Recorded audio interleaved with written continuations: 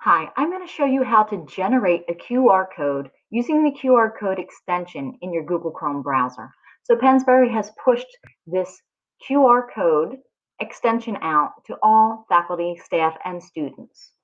If you click on the little mini QR code, you want to come down to edit this QR code.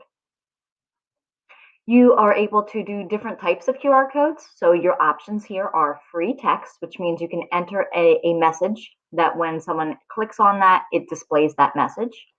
You can do URL, which is out to any internet address. You can add your contact information and send your contact info via QR code. You can also share your phone number via QR code, or SMS is like sending a text message to a phone via QR code. So let's just do a quick example. We're going to do URL. And what I'm going to do is put in the art department website. I can even do shorten URL if I'd like to. And then I'm going to click save. Now it wants me to add a file name. So I'm going to call this art department website.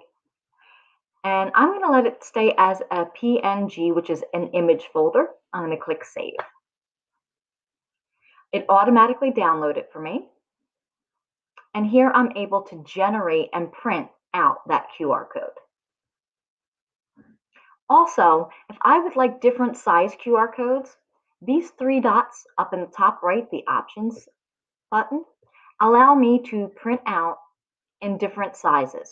So 50 pixels would be ideal if you were putting this on a piece of artwork and just wanted something small. Again, it just depends on what your needs are, the different sizes that you can put in, or you can make a custom QR code size.